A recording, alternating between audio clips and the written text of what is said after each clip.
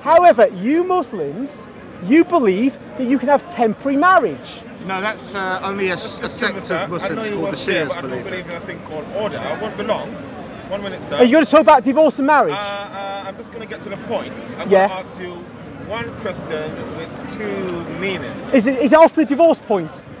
Definitely, I'm sticking to the point. Right? In the beginning, Yeshua said, or Jesus said, whatsoever God joined together, whatsoever God, not man. There's a difference between man and God Almighty. He said, whatsoever God Almighty, God in heaven and God in earth. Agree? Yeah, that's okay. Don't worry about it. Just say your question. I don't want to. Let no man put asunder. Secondly, go on.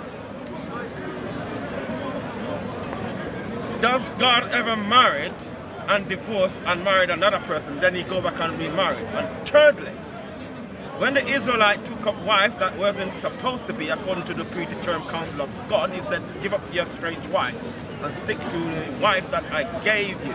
And fourthly, according to the Torah, he said if a man divorce a woman and the woman go and have a child with another person and come back, that's an abomination. That's 4 things. I'll leave you that to decide. And peace be. Okay. A man marries a wife. If they're two baptized people, they marry. There's no divorce. That's it, except in the case we were talking about.